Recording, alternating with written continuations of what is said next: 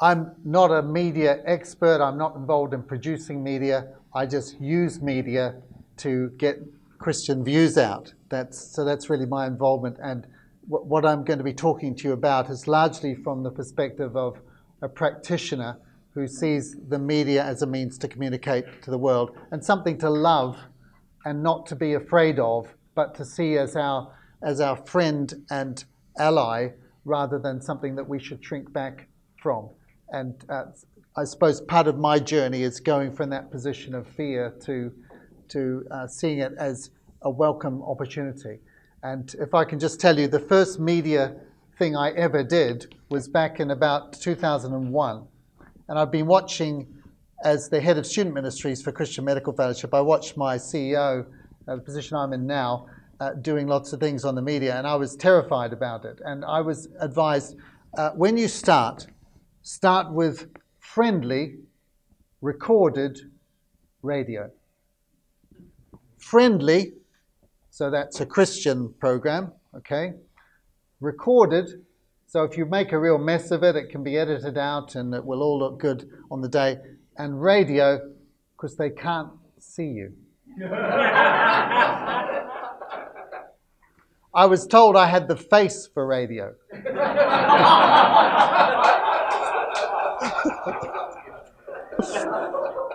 So armed with that advice,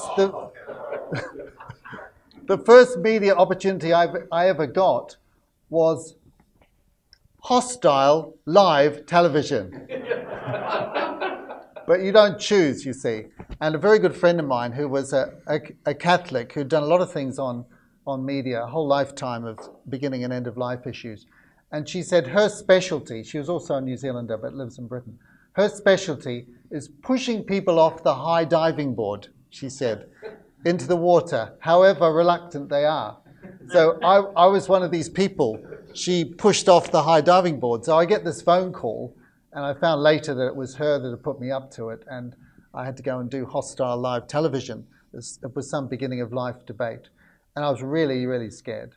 I was trembling all the way through it. And I tried to assemble my thoughts and wrote them all down on paper, and I put them in my case. And on the taxi on the way, I was checking. I shut the case. And I was so anxious that I forgot the combination lock for my bag.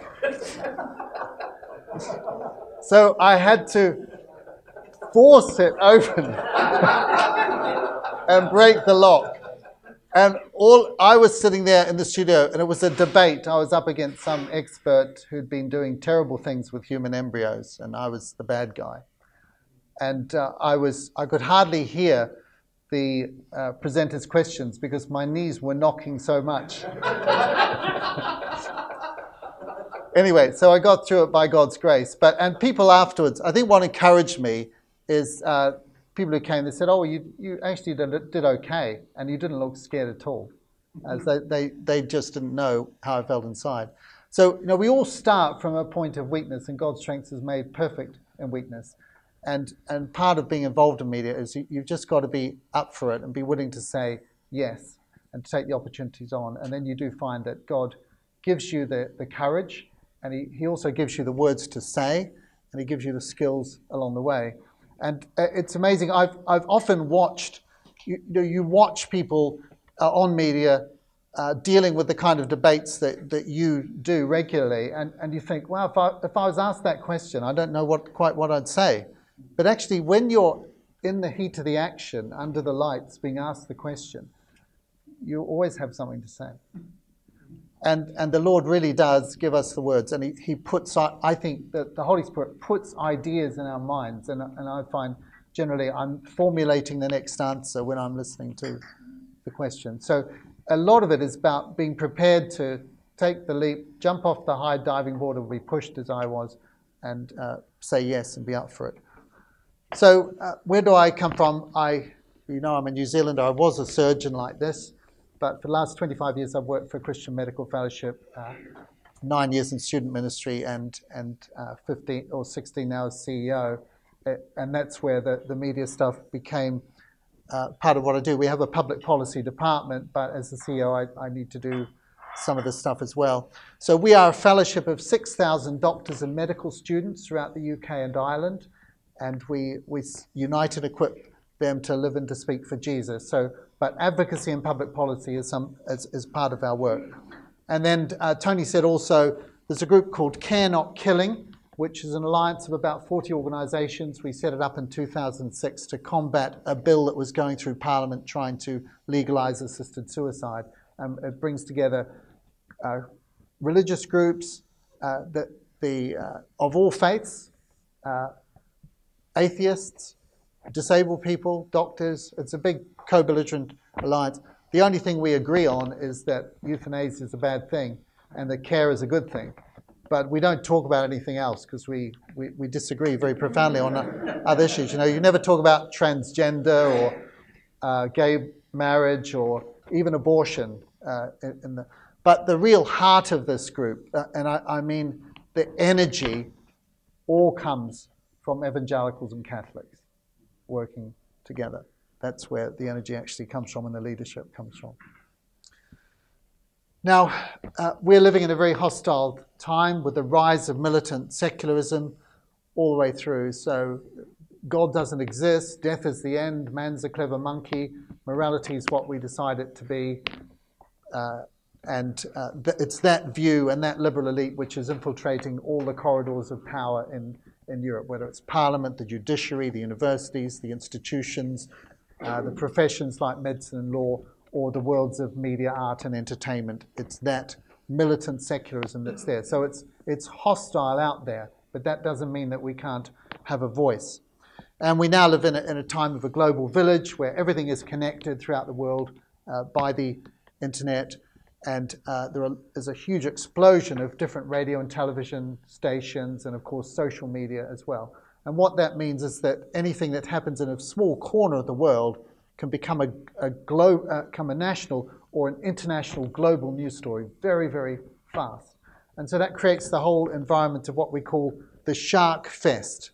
The shark fest is where you get thrown into a pool of water and the sharks all come and the sharks are the journalists and media people and they eat you up and spit you out.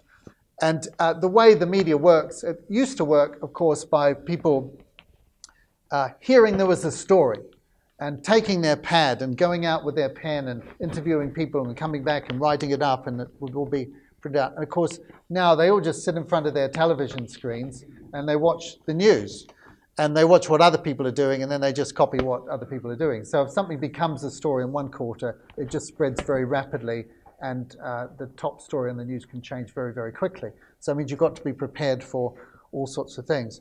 And of course, there's a whole area of social networking as well, Facebook, Twitter, and blogs and things. And all newspapers now virtually are online, and reactivity is a much bigger part. So you can go up and give a rapid response and get into an argument, and they say that usually the argument very quickly moves off the article, the issue that's been discussed, and it's the same old people who are saying the same old things because they just love arguing with each other. So there's a huge amount of dialogue going on all over the world, and this is the modern day Athens. Paul in Acts 17, people love to talk about the latest thing. The media is now where they love to talk about the latest thing, and there are lots of people listening in the comforts of their cars or bedrooms. So why should Christians be involved in it? Well, a wider audience. I can get up on a Sunday morning before church and go to a radio station and sit there for 2 hours and have 10 different regional BBC radio stations ringing me up every 10 minutes for an interview on an issue of medical ethics. And each one is heard by 100,000 people. So I can arrive at church at 9:30 in the morning having already spoken to 1 million people all over the UK. And we've got quite a big church for the UK, it's 300, and you think, and they're all Christians. So, but to get out there and hear and get into the living rooms of people, it's a wider audience. If you're on BBC World Service, you might have 50 million people listening to you all around the world, depending on what footprint it is. And so it is that opportunity. Of course, there's the opportunity for dialogue as well, because people love interaction best of all. Just like in Athens, they love to hear the philosophers arguing, and they love to hear people arguing on radio. So the best kind of radio is where there's interaction and aggression, hostility, disagreement, and debate and argument. And another reason for getting involved is because I think it really does give Christians confidence.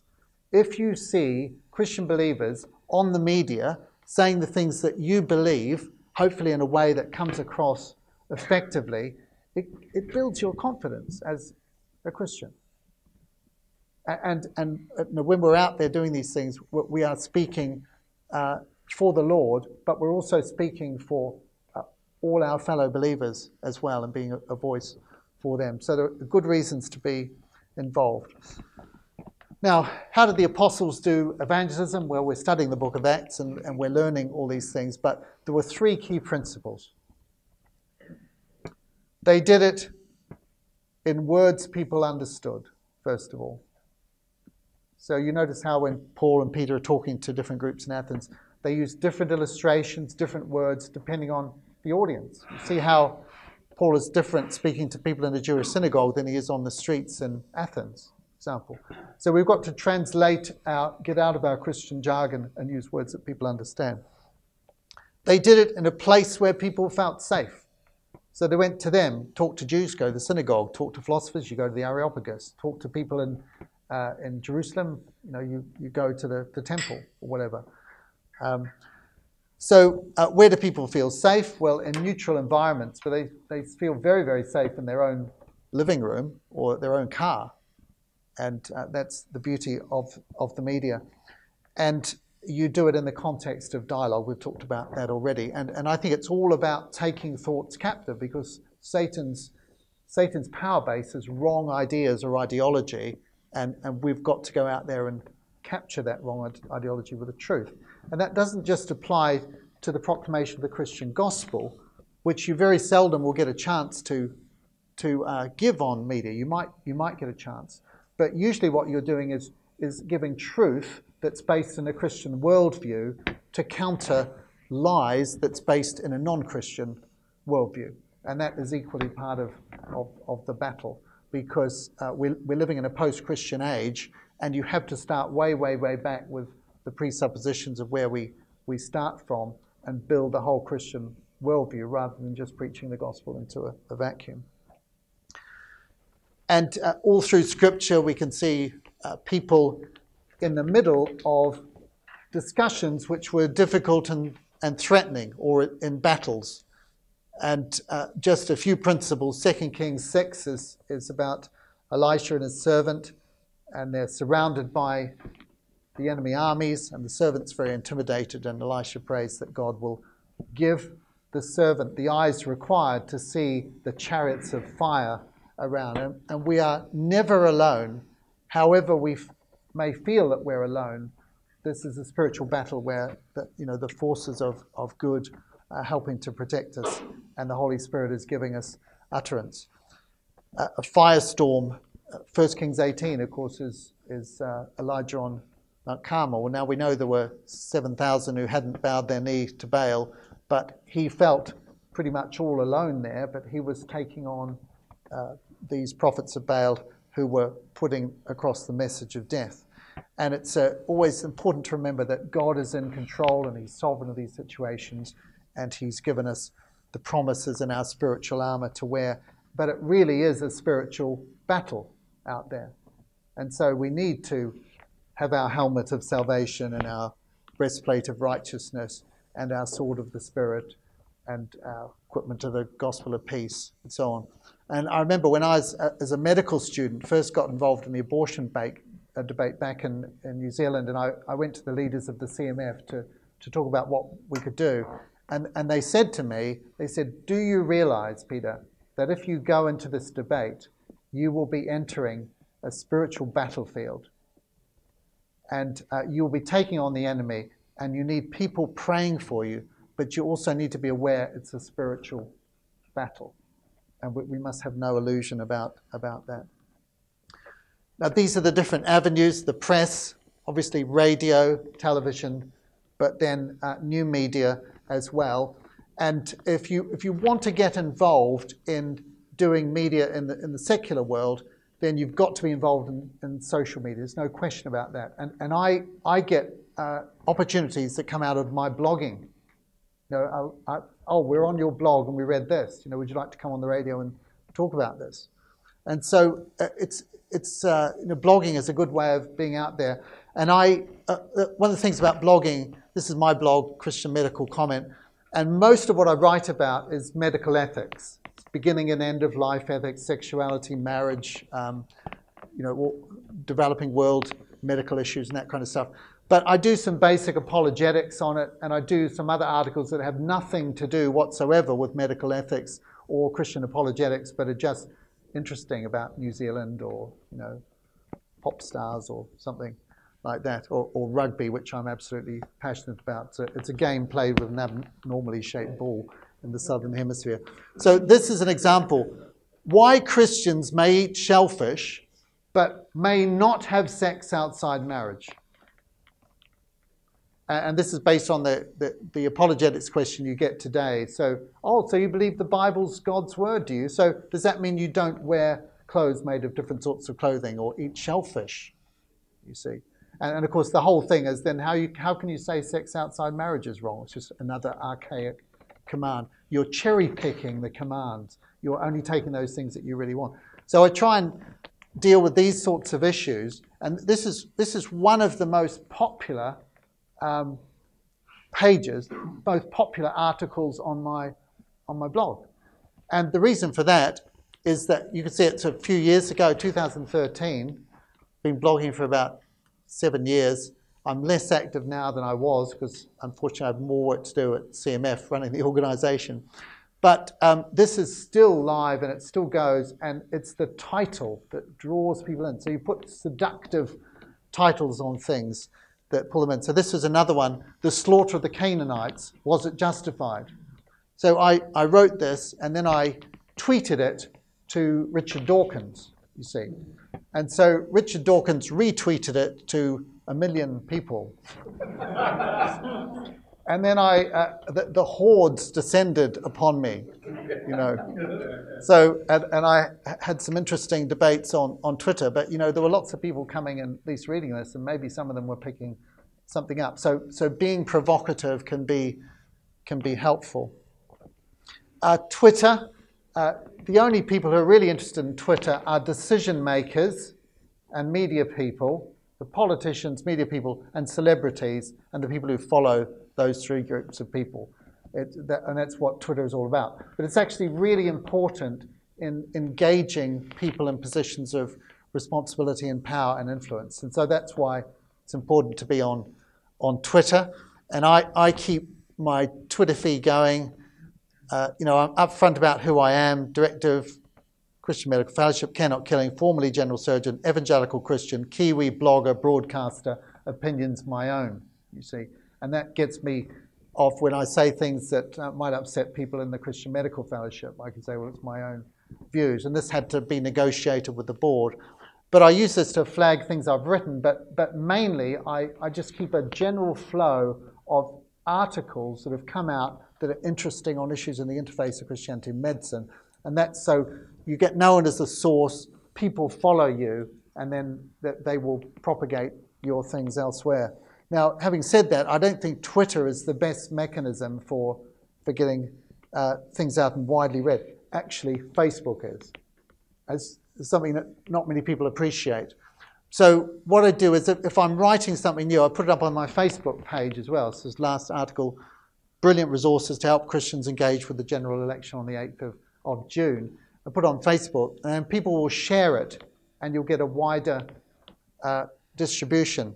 And in fact, this is my page views, so this goes back over the whole life of the blog, but generally you'll get a few hundred or maybe a few thousand views, but then things will go viral and you'll get 200,000 views on abortion and premature birth, the link. Or this next one, do you know what happened to the girl in this picture? And that was that little girl running after the napalm bombing in Vietnam. through the streets. You remember Naked with the burns? And I put that up on my blog because I heard her speak, wrote a story, put it up, 165,000 views. But actually, it was Facebook. It got into the Southeast Asian Facebook community and got shared all over there, but also reposted on other websites. And the other websites that it was put up, some of them got millions of views. And so even though and then the next one, great female vocalist from a very long time ago. What's that about? Well, it's just something I was interested in one Sunday afternoon and wrote a blog on. But these things, they bring people in, and then you get known and they follow you. But the way to think about a blog is not so much that the whole world is coming to read your blog, because you might have a fairly small readership. But the blog is a portal to other places. It's people who take your articles and republish them on sites that really do get a lot of coverage. And journalists will come to get you down, and they'll come to read, and you get media opportunities out of that. So you've got to be involved in social media. How do you influence journalists? Well, if you can afford it, your organization can. Use a media consultant. We certainly do. And we've worked with a group called MIP, Media Intelligence Partners, now for a total of 10 years. And the director of that group used to be the head of news and advisor to the former leader of the Conservative Party. And he's very well connected. He was a political editor of the Times and the Daily Express. And he's Catholic, and he's totally with us on all our issues. And he gives us service at a very low rate, and his whole team help us. So what that means is that when people contact us, my phone isn't going off all the time, and I'm having to deal with a journalist. What happens is these guys deal with it. They know where we stand. They'll sometimes do media things themselves. They'll farm them out to different people, and they'll sieve through and pass on what they think is most important. So if you can afford it, it's important. Identify sympathetic journalists. They really do exist, even on secular newspapers, and build up a relationship with them and feed them. They love to be fed, and they know that if they treat you badly, you'll stop feeding them. So you have to feed them well. And I know organizations in the UK that are most effective at this have some pet journalists. And when the journalist sees it's them on the phone, they're always picking it up, because they're going to get a story which will scoop everybody else and put them ahead, which is what they want to do. But it's really important to present your message on a plate, because journalists generally are all rushed and pulled. And I mean, many of you will be involved in this. You know you've got so little time, and you love the people who will give you all your work already done. And so you really have to take the time and preparing it. And Nick Wood, who runs our media consultancy, he's always saying, Peter, it's all about presentation. You have to give them the story on a plate, and then it will be much easier for them.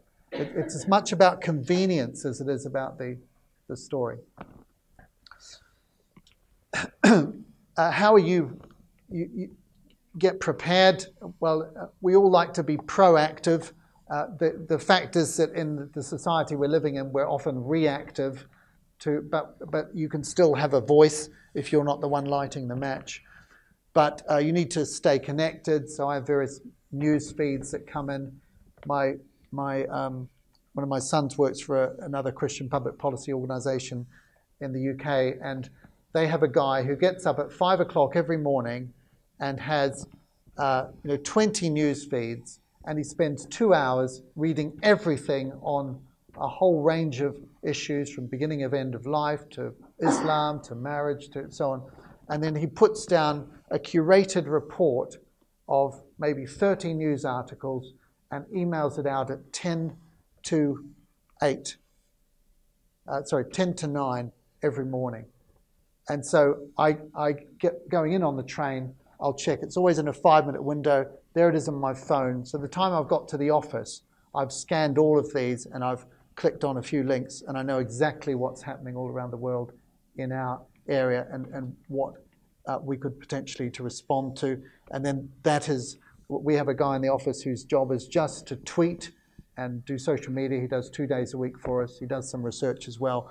But in the same way, he's looking through all the medical journals to find out the news stories. And so that's the basis. So when I'm tweeting things, I'm not finding them myself necessarily.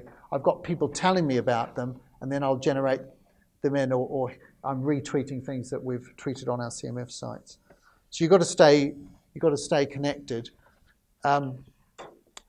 Horizon scanning, looking for what might be coming up in the future, diary planning, and you've got to agree the strategy and position on the various issues on which you're going to speak and decide what those things are. And then I think, of course, media training is important too. And I did some media training very early on before I'd done any media, and it was helpful. And then I did another half day, which was more helpful after I'd started. And I think it can help you to shortcut to learn some basic things that will save you a lot of time and embarrassment possibly as well. But really, the best way to do it is by doing it and being out there and then learning from the mistakes. And I don't think I've ever done a media interview where I haven't come off afterwards and thought, I could have been a bit crisper with that. I should have said this. I could have made that point more clearly. You know, so you're always being self-critical in a helpful way that hopefully will make you better the next time you take it on. And so this is Care Not Killing, our anti-euthanasia group, and this is a page on our website, and this is our position, you see. Now, you can't see the whole thing, but there are 12 short paragraphs, each of them only a sentence long, that describe exactly Care Not Killing's position on a whole host of issues on things at the end of life. So any change in the law to allow assisted suicide or euthanasia will put pressure on vulnerable people to end their lives for fear of being a financial, emotional, or care burden, and this will particularly affect those who are disabled, elderly, sick, or depressed. Now, if you listen to all my interviews on end of life, you'll hear me saying that virtually verbatim in a whole lot of different contexts. And so you've got to decide what your message is, what your best arguments are, have them marshaled, and then be ready to get them out in the order of priority, not wait for the opportunity.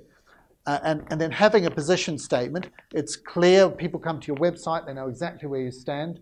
If you're briefing speakers to speak to you, if you're in a firestorm where your organization gets asked to do 40 interviews on national, regional, and international media in a 24-hour period, it happens, then you need lots of people to do it. And so you've got to brief them. And so if you have briefing statements already sorted out, then it's very clear that they can pick up what your messaging is. And messaging is incredibly important to keep consistent, because someone who goes off-piste or off-message can do a lot of damage to and miss opportunities as well. So these are, depending on the size of your organization, it might be one person doing all of this stuff. But at Care Not Killing, we have a campaign director, which has been me for most of C&K's life, who oversees the strategy, but we have a small strategy group now of 3 or 4 who meet together. A press officer fields calls and allocates media opportunities. That for us is MIP. An office administrator. So we have one full-time guy, just one staff member. That's all we have in the office. So we punch well above our weight. But he's absolutely invaluable. He can write, he can put things up on the website, he can research things, he can answer questions. And so there's always a response coming up to the issues. And he summarizes what's happening, keeps us informed, writes reports for the committees and so on. Media spokespeople. Most things you can deal with just 1 or 2 people, but if it's a real firestorm, you might need. And if you know that a bill's being discussed in Parliament on a particular date or a court case is coming up on a particular date, then you know ahead of time when it's going to be, and you can plan and brief people beforehand. And then a researcher chasing up the information needed in the campaign. You know, you're on media, just been asked a question, you didn't know the answer.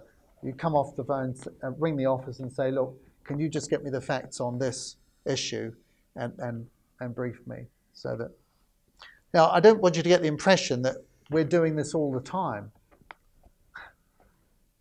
because media, by its very nature, is very episodic, and you might go for several weeks without doing anything at all, and then there'll be a big story, and you're doing 20 interviews in 2 days, or then it might just be that you'll do 2 or 3 in a week on one subject, or it might just be a one-off. So that's the nature of it. In terms of being prepared, this is essential equipment: laptop or tablet, smartphone. You can do just about everything on a smartphone now, of course. Press releases, media briefings and articles, a website to get your views out. And I think along with that, partner websites. So on the euthanasia front, there are 3 websites around the world who are most active in this. So there's Care Not Killing in the UK, there is Hope Australia in Australia, and then probably the most active of all is the Euthanasia Prevention Coalition, which runs out of Canada.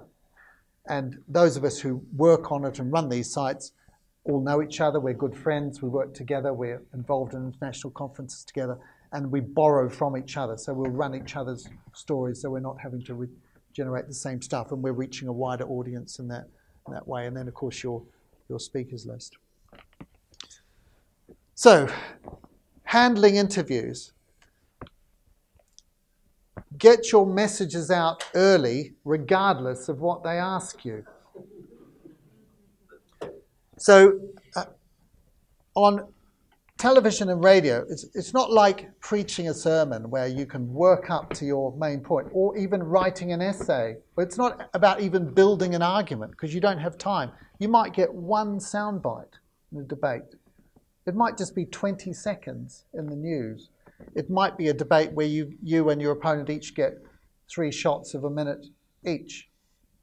It might be a panel discussion where you're fighting for airtime. It might be a studio discussion where there's 30 other people all trying to get in. And in a half hour, all you might get is 1 sentence. And so you have to know what your key messages are and your key arguments, and you get them out really early, because you might not get another opportunity. And you get them out whatever you're asked. And I think an art you have to learn quite early on is usually the first question from a journalist is the last thing you ever want to answer. But you cannot look like you're evading the question. So what you have to do is deal with it very quickly and then move on to your argument. So the thing I will say more often than anything else in media interviews is something like this.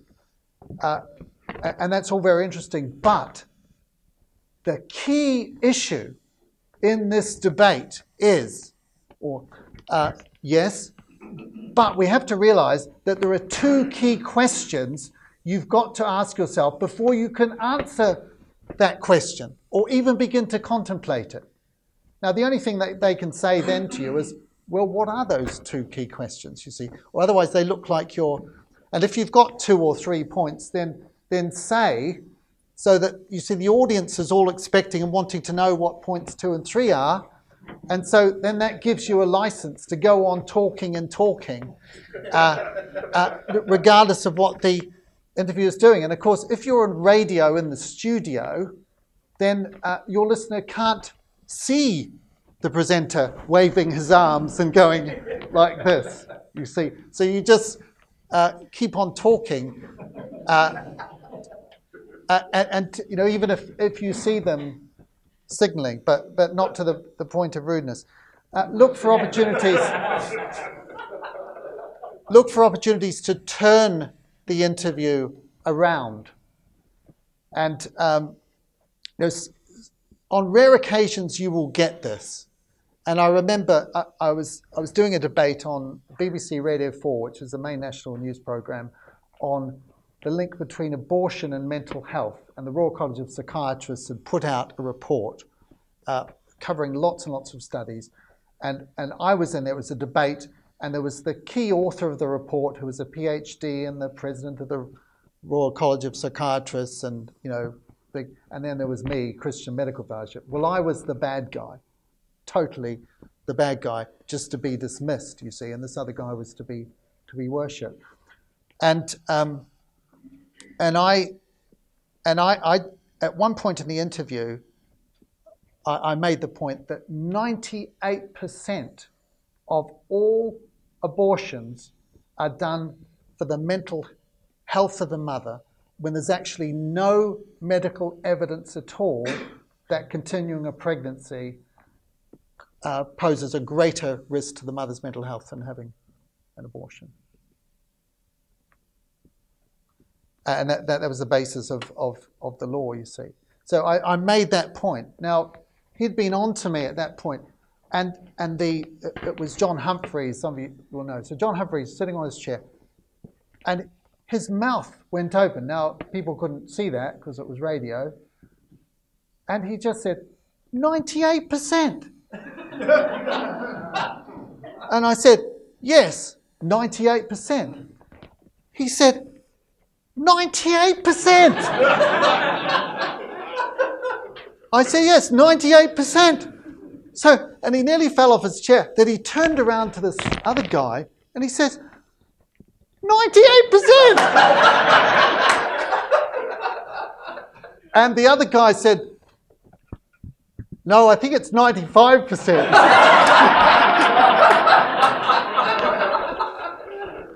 Well, I mean, who had won at that point, you see? So from being the bad, now that doesn't happen often, but there are sometimes moments when you can say something that will just, and all the guns go off you, and you see the other chaps being machine gunned down, you're just there enjoying it.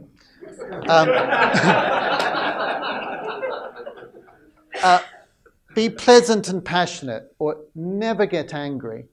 It's really good if you can get the other person angry by being pleasant, because you've won the argument. And I was, remember a time I was in a debate with a guy called Philip Nitschke, who was an Australian doctor who kills people through euthanasia, and he promotes ways of killing people on the internet. And I knew, and all of us know in this whole international group that we're involved in, that you win when you get Philip angry. And the way to get Philip angry is you quote on the radio things that he has said in the public domain that are embarrassing for him. And so I had prepared, I had all this stuff he'd read. And so I said, well, Philip, you are on public record as saying that euthanasia should be available for 12-year-olds and people with dementia. And he came back, read the article, Peter, read the article, read the article. I said, well, I happen to have the whole article in front of me. You wouldn't want me to read it. Read the article, he said. So I read it out, and it became more and more incriminating. He got angrier and angrier, and then he hung up. And they had to ring him back. And then he came back, apologized, and then he got angry again and hung up again. They rang him back, and he wouldn't answer the phone. And so then I was there alone as the... I don't to get the idea that this happens very often, but, try and be pleasant, try and use humor even when you're in the toughest situation. Decide what issues you'll focus on and which you won't. So there are things that you definitely say, am I the best person to do this? Who's available? Or is there someone else? And refer to others who are much better. Don't try and be an expert on everything. So I generally stick only to things that are both Christian and medical when it's, I don't speak on same-sex marriage or something, for example. Other people do that. Find out what kind of interview or debate it is. That's the most important question. What are you wanting from me? Is this a 20-second soundbite that you're going to record and put into a news item? Because if so, I'm going to be thinking about exactly what I want to put across and rehearsing that. And if you're doing that, I've been in situations where that they're out there with the camera and you're on the lawn and they're asking you a whole host of questions, and I've just given the same 20-second answer to every single question, because I know that nobody's going to see me doing that, but that's the only thing they can broadcast. and then they'll take it, and that way you can at least have some control over a thing over which you've got no control. Or is it a debate where you're up against someone else? Is it television or radio? Is it live or recorded? If you're up against, is it just you and the interviewer? If so, who's the interviewer? Where are they coming from? If you're up against an opponent, who is it? Probably be someone you know already, but then you can go and look up what they've said. And I remember I agreed once to do a debate on witchcraft, and I was up against one of these white witches, you see. So I asked them, who am I up against? And they told me the name. So I Googled this person and found all the stuff that they did. And it was some really, really crazy stuff that they were doing. And so I printed this out and brought it in and then used it in the interview, which was, so the more you're prepared beforehand, and then decide what your key messages are and the language you're going to use to put them across as well. And particularly getting memorable sound bites and trying to encapsulate a whole issue in a few words. So we had a debate over the General Pharmaceutical Council in Britain introducing new guidance which forced pharmacists to dispense drugs against their conscience, so emergency contraception or certain HIV drugs and so on. So we thought, how can we really encapsulate this? So we came up with the idea, writing our submission, that they were changing a right to refer to a duty to dispense. Right to refer, duty to dispense. And so it encapsulated the whole idea. And so when they put together the news program, they actually used that in the thing. So I've hinted about anxiety anyway. I mean, the thing about anxiety is that you actually need to be a bit anxious because you perform better, particularly in live interviews, if you're, if you are more keyed up and anxious. But actually, the anxiety gets better as you go along. As you do things again and again and again, it doesn't phase you to quite the same way. And especially if you're debating issues that you've done lots and lots of times before, you might not even have to prepare. You could do it just off the cuff. But generally, I will spend a lot of time to preparing and make sure what all my arguments are. And of course, if you're on radio, sitting at home, you can have notes in front of you, which you can't do on television or even in a radio live studio. Reticence, or just this fear of going out. We've got to overcome that and be willing to say yes and trust the Lord. Clarity. I could have said that so much better, and then hopefully next time you will. There's the issue of pride as well, that you're out there and people are saying. I think the best antidote for pride is to be actually very self-critical about yourself, first of all, so that whenever you do an interview, you think, well, actually, it wasn't that good because I could have said this or that, or I started with this and there was an in the wrong place or whatever, or I didn't cut to the chase. But also, you think, well, they're all God-given opportunities, and you can only do it because He's giving you the words and the ability anyway, so, or the gifting to do it. So what is there to be proud about? You're just doing your duty before the Lord. And then there's the whole issue of publicity addiction, and it is an issue if you're in a firestorm and you're doing a lot of media and you get into kind of media mode throughout a day, going from one studio to the next. And there is almost a kind of addictive quality about it that you have to be aware of, that you can become addicted to publicity and seek opportunities rather than wait for God to give them to you, and maybe take things that you should have said no to. So I think those are some of the challenges.